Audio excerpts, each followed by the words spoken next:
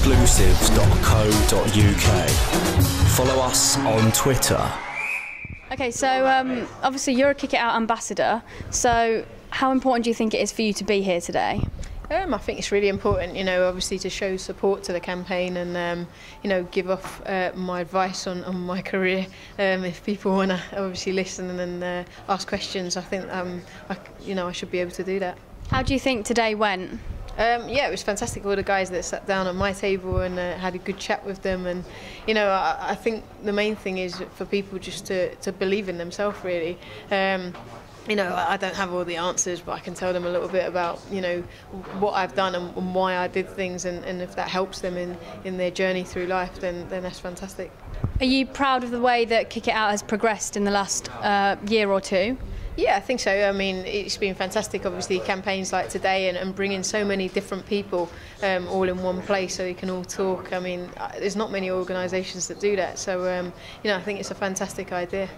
And obviously, you're a massive inspiration to a lot of females.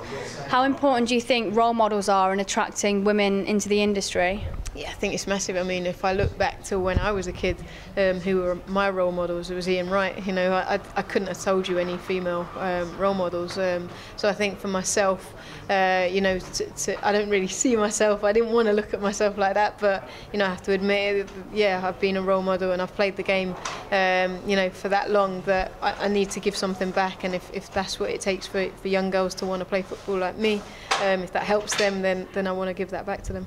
Do you think combating sexism in football is just as important as combating racism? Yeah, I think that there's a lot of things that we need to combat in football, but in everyday life as well. So I think it's important that we we do a lot of campaigns and we show that like today when we're talking about the mentors and the footballers, my name is said in the same breath as male footballers. So there's no difference there, and that's fantastic, and we need to make sure we do that. And you have your own programme, your own foundation. How important is that to you? Yeah, it's massive. I mean, when I left Fulham, I was like anybody else. What do I do? Who do I want to be? Asking myself the same questions. I haven't got a job. What am I going to do? So for me, it was about finding something that I enjoyed doing, finding something that could give me a job, but also pleasure in that. So going and working with children into the primary schools was what I wanted to do.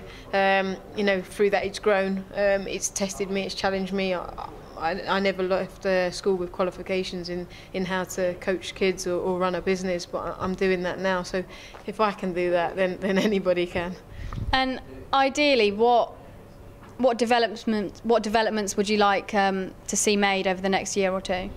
In terms of football, I think for the game to be bigger, for the national team to do well and send a message out to everybody, but also in primary schools for us to not just focus on I'm a female, so I should only coach females. That's not how it should be. I should be out there, I should be able to coach boys and girls, and that's where young kids get the role models from. That's where you see the differences, and that's where you break down the barriers of racism or sexism when you're coached by different people.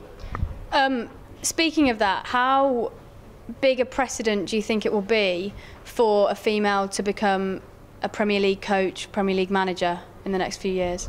It would be massive. I mean, obviously, I think for me, it's not the issue whether you're male or female, it's the issue of whether you're good enough.